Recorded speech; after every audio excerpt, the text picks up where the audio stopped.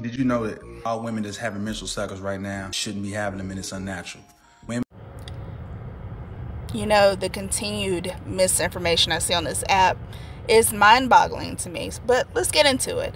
I am Brittany, a certified yoni steam practitioner who specializes in helping women build a better relationship with their period. So, I know y'all seen this, and I know some of y'all are like,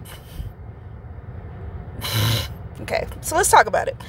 Holistically, if you are living a holistic life, let's say you're 100% plant-based, okay?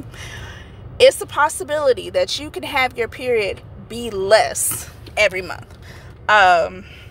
Personally, I've got my period down to 3 days before, and that was the week that I decided to eat plant-based, like literally a week or two up to my period that month.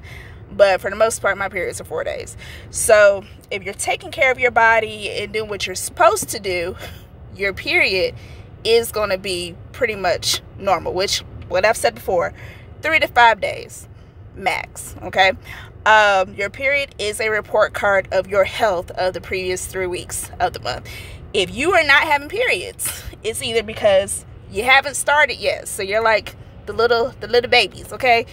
You've had a hysterectomy, you're pregnant, or you're on some kind of hormonal contraceptive where it is blocking you from having it. So having a period is basically when the tissue that was not fertilized during ovulation is dropping. It's pretty much saying, yo, you didn't get pregnant this month, my girl.